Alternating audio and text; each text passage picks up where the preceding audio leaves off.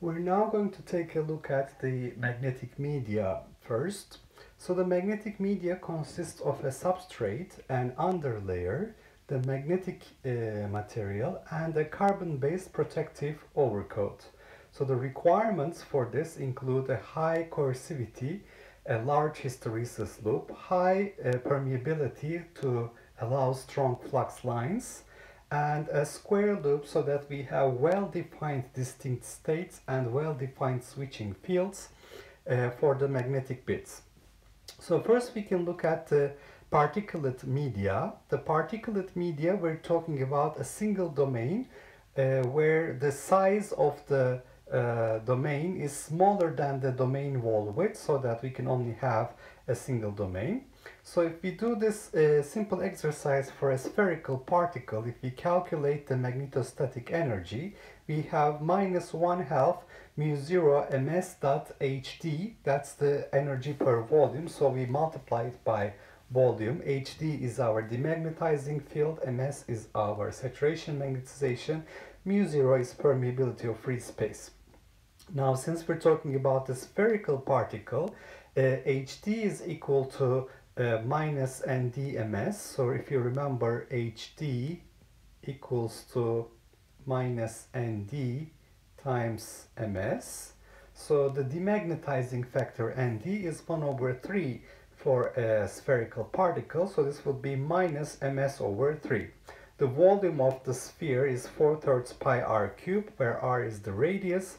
So we get in total 2/9 mu 0, 2/9 pi mu 0 ms square r cubed. So we can see that the magnetostatic energy scales as the cube of the radius of the particle. On the other hand, if you look at the domain wall energy per area for a 180-degree domain wall, this is something we calculated before. It was 2 pi square root exchange stiffness times the uniaxial anisotropy constant. And since this is per area, the total domain wall energy will be 2 pi times pi r square square root ak, where this is the cross-sectional area of our sphere. So I'm assuming that we're going to have a domain wall in the middle of the sphere that is going to separate it into two regions with opposite magnetization. So we will have this situation, the magnetization pointing in this direction on one side, in the other direction on the other side, and then we would have a domain wall here that is in the shape of a circle.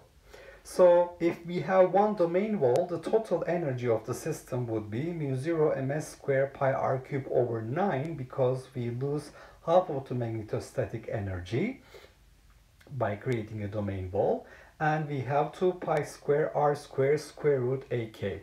Now the domain wall energy scales as r square, magnetostatic energy scales as r cubed. So if you look at the energy versus the size of the particle radius, for a single domain the energy increases like this. For a multi-domain the energy increases in a different manner, where we have the contribution from the domain wall energy, and there is a critical radius where it becomes favorable to have a single domain.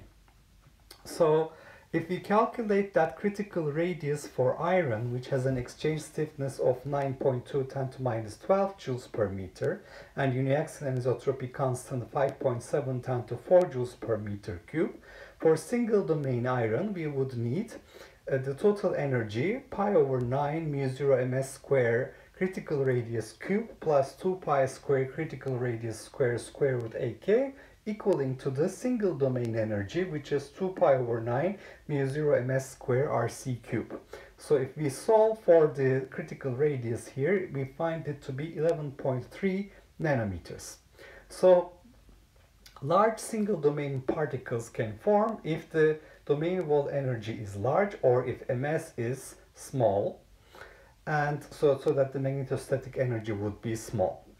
The switching mechanism of a single domain particle is coherent rotation that's following the Stoner-Wolfart model, where for the easy access magnetic field we would have a square hysteresis loop where the coercivity would be equal to the anisotropy field, which is 2 Ku over mu 0 ms for uniaxial anisotropy, and the hard axis loop would be a straight line where the saturation occurs at plus or minus the anisotropy field. So this is assuming we have needle type high anisotropy single domain particles for our particulate medium.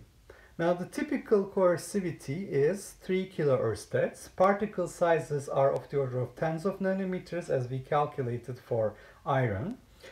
Gamma phase Fe2O3 chromium oxide bonded to a metal or polymer disc is used in tapes. Another possibility is to use granular media, polycrystalline thin films. Well, since the voids can cause problems with homogeneity of the particle distribution in three-dimensional configuration, we can have a quasi two-dimensional situation in thin films that do not suffer from voids in different grains. So you can see that we have the thin film magnetic material consisting of a polycrystalline structure where we have grains in between the magnetic bits, and if this is magnetized in the longitudinal direction, you can see that the disk rotation direction would be parallel to the magnetization direction. And here you can see that I have chromium segregation into the grain boundaries. So 10 to 30 nanometer sized single domain grains can be obtained. Cobalt, platinum, chromium, cobalt, chromium, tantalum is used usually. Platinum and tantalum are well-known high Z materials. They have high spin orbit coupling. Therefore, they increase the anisotropy. So they help with the stabilization of the magnetization direction. The chromium is there because it segregates into grain boundaries and reduces intergranular exchange. So we have decoupling of the bits from each other. The main issues with magnetic media include this intergranular interactions. So if you consider three different bits here, A, B, and C, you can see that switching from up direction to down direction is assisted by the strong field from particle A for particle C. There is already a built-in field that's coming from the fringing field of the A bit. So there's a net reduction in the coercivity for the switching process.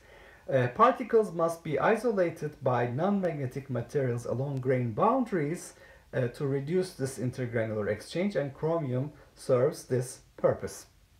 Another problem is superparamagnetism.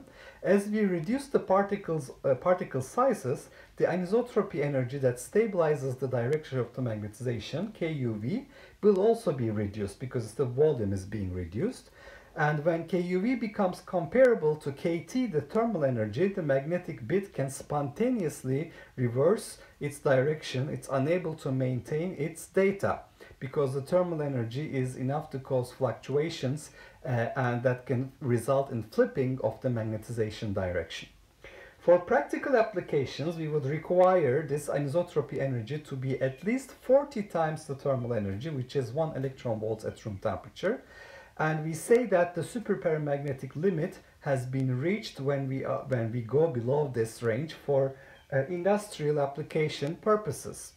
By Arrhenius-Neal law, the time it takes for a particle to reverse its magnetization is given by tau equals tau 0 e to the anisotropy energy divided by thermal energy, where this tau 0 is 10 to minus 9 to 10 to minus 10 seconds. It's related to the dynamic properties of magnetization, the FMR frequencies, etc. So when KUV is equal to 40 KT, you can calculate that tau will be approximately 10 years. So for a magnetic medium to be applicable to have an industrial application, it has to have a stability of at least 10 years. And superparamagnetic particles do not show hysteresis, but they still have a large magnetic moment. Now, regarding the media here, we're going to see two important improvements. One is to get the perpendicular direction, perpendicular magnetization, and two is basically opening up the direction for terabit per inch square recording. So let's take a look at these videos, and I will give the link for these.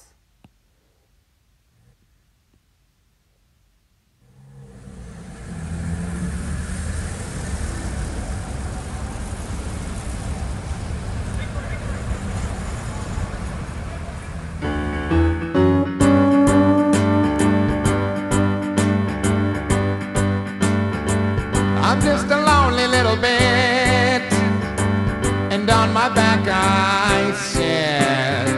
Oh, how I long to be standing tall and feeling free. We need expanded membership, but that would make us flip and meet an end that's too abrupt, because our data's corrupt. There's a name for that, you know. Hey, is that actuator man? It's called the superparamagnetic effect. Supercalo what? Superparamagnetic effect. That's when all you little bits get so crammed together, you lose your magnetic orientation. You flip and lose your data. Well, what can we do? Gotta make more room. But how? Well, I've been working hard and I found a way. You gotta get perpendicular. Get perpendicular. Think about it. If all you bits stand up instead of lie down, you make more space for new bits. More bits, more data. But how are we gonna stand up? Leave that to me. 1, 2, 3. Kick it. Okay, so this is basically a big improvement in the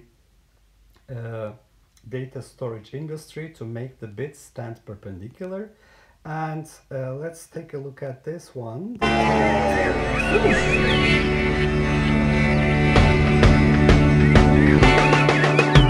My name is Susie Song. Now you can sing along. 250,000 MP3s, if you please. My name is Mac Movie, and there's 300 more just like me. You know you'll be feeling groovy watching any film you could hope to see. Goodbye to the gigabyte. The terabyte is out of sight. Now you can store more of your life. It's a gas. Name is Kenny Camera. I take pretty pictures of. Okay, so this was a commercial for the terabits per inch square recording technology. And so I will give the links to these videos so you can watch them in full if you wish. The last thing I would like to talk about is the underlayers and the substrate. The substrate must have high hardness. This is for mechanical stability. It has to have low density for shock resistance, a high modulus for reduced vibrations. It has to have good thermal stability. Of course, it has to have a low cost. And for these purposes, nickel phosphide glasses are used. This will also affect the grain size and the crystal orientation of the magnetic layers that we grow on top. The underlayer promotes adhesion to the substrate. It's there to protect from corrosion. Physical isolation of grains is achieved using the underlayer. Chromium vanadium gives in plane easy access, and it also improves lattice mismatch. So these are some of the considerations. As for the overcoat, which this technology is called tribology, it's used to prevent wear. So we have head crash related wear, so this is prevented by using this overcoat.